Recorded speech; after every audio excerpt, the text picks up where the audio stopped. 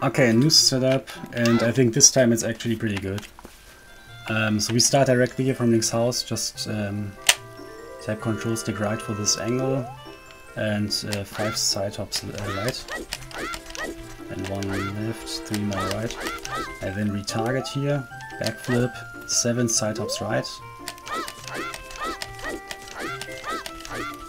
then turn around here, 2 backflips, side hop left side roll, side hop left side roll, and turn left side hop left, backflip, 3 neutral rolls, then pick up the rock. And now we need to adjust the position just a little bit, so from here do 2 times 2 frame back walking, so and just tap down on your control stick with the right timing. Should not be too hard to do unbuffered. And then here 2 times forward and 1 time backwards.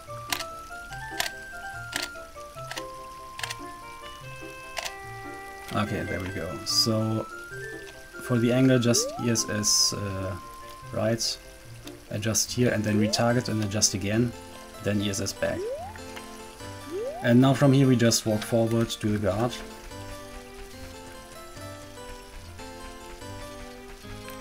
Up to this frame.